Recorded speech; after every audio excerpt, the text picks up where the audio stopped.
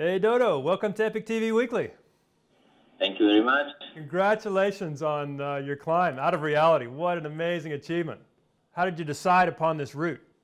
All my life I was looking for something like a combination of mixed climbing, alpine climbing, means something like a big wall with 50% of ice, 50% of rock, and in altitude and with difficult climbing.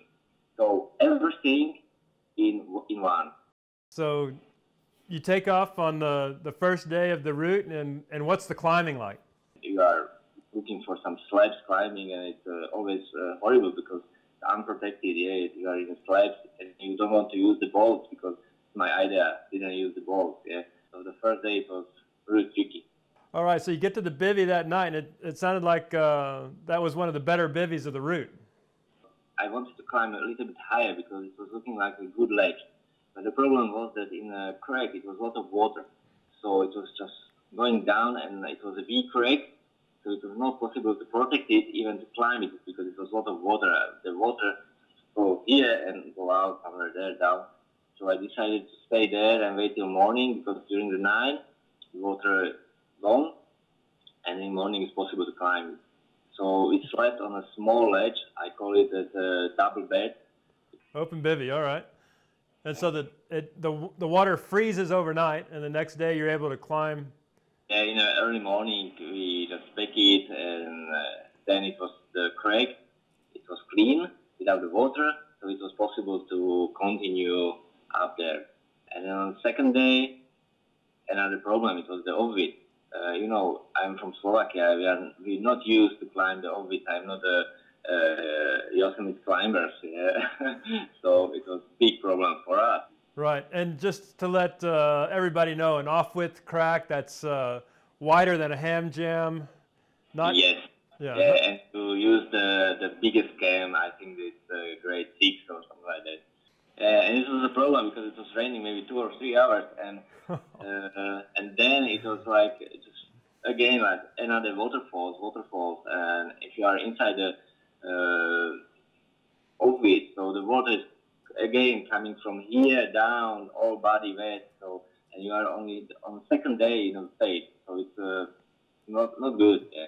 But we were very lucky because we find a good place for bivvy first and the last time when we used the tent. I'm surprised you thought there might be a place to put it up. Yeah, but look on me, I'm older.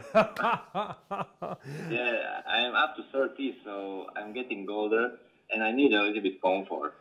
You get through the off-width, the next day you start off, and you get into the, what is it, is it the mixed climbing next? It's like big wall, 8 climbing, something like that, pure rock.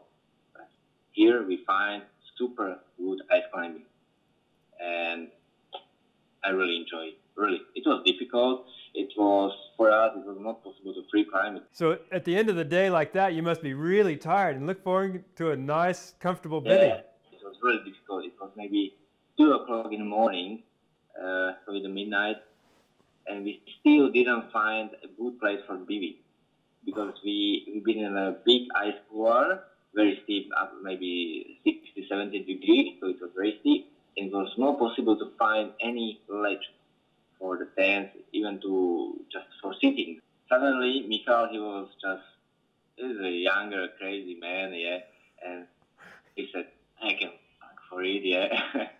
And he just put everything from the whole bag out, sleep the whole bag, and he went inside the whole bag. And I was asleep here. I was sitting on a small ledge, yeah. And I was just dreaming about his whole back. So you may be getting old enough where you have to have a sleeping bag, but you're not old enough that you have to have a portaledge, huh?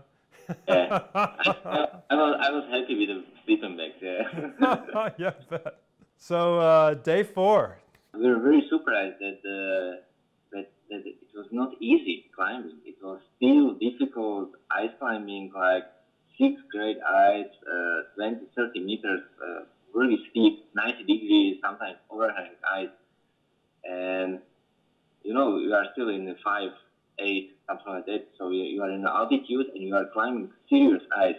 On the end of the day, when you reach the top of the fjord, it was no way to sleep up there because when it was snowing, the all snow from the easier terrain just went down. So I decided that, okay, we can try to make a bivy somewhere where it's more safer. So I find a place and we tried to dig some hole or some lake or something like that. But again, it was not really possible because it was ice. We were still in the 60-degree ice terrain, so it was really difficult. Suddenly our stool fell down. It was not a whole stool, but it was just a part of the stool, so from the boat from the jet boat. The top, the part that holds the water. Yeah, when I saw it, I think I lost 20 years, really. It was something for me that, okay, and what's going now? I'm thirsty. During the day, I drank maybe half a liter of water or something like that, so nothing. Also, Michael, he was very thirsty. We've been in 6,000 meters. And yeah, it was a very hard decision what to do now. Because, you know, without the water, I try to warm the ice, yeah, and catch the drops from the ice. So only one water, what I found, it was from my blouse, yeah, it was very wet. So I drink my from blouse, it was quite good. In the morning, Michael has the idea that try to open the gas cylinder and warm the water inside the gas. It was not possible to drink it. Okay. So in this moment, I decided, okay, up or down? Yeah, it was the question. We will maybe 4 hours, 400 meters up to the top, to the main summit of the Great Trango. It was a decision because if you go down, I know that we are not going back again. Yeah. So it was very hard for me. But again, you can choose. You would like to main summit, or you can choose your life. Yeah. So at that point, I decided to go down, find the water, drink the water, and just go to the base camp. Yeah, it took all days, but we've been happy. Maybe at 10 o'clock in the evening, we've been back in the base camp and drinking with our friends. So we were so happy to arrive from this route.